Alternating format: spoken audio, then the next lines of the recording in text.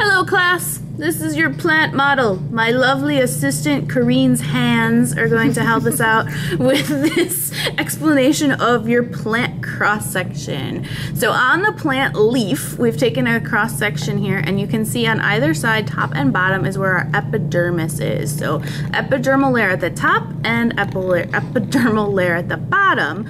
And then there is a cuticle layer that you can kind of see that is an extra layer on the top. This is just mostly made of the wax to help protect the leaf at the top. Now on the far side where the vein is, that's going to be how we get water up and down and through our leaves. We also have a layer in the middle which is going to be the mesophyll.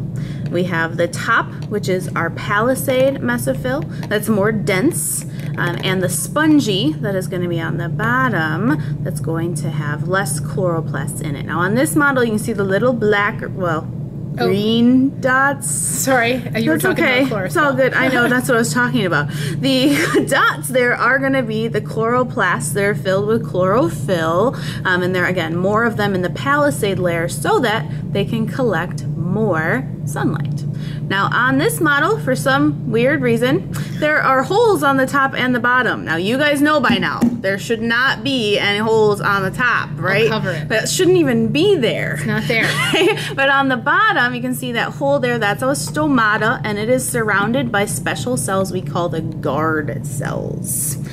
Now on the other model I told you guys just to be aware of, which I have to like zoom way out on, this guy is going to be basically the same thing. So we still have the epidermis on the top and the bottom, and on this model you can see that cuticle layer a little bit better, that shiny waxy layer with the epidermis underneath it, then our palisade layer of mesophyll cells, the spongy layer, then the vein that's going to run straight up and down the leaf, and at the bottom we have another guard cell with a stomata right in the center of it with the epidermis. I think that would be it.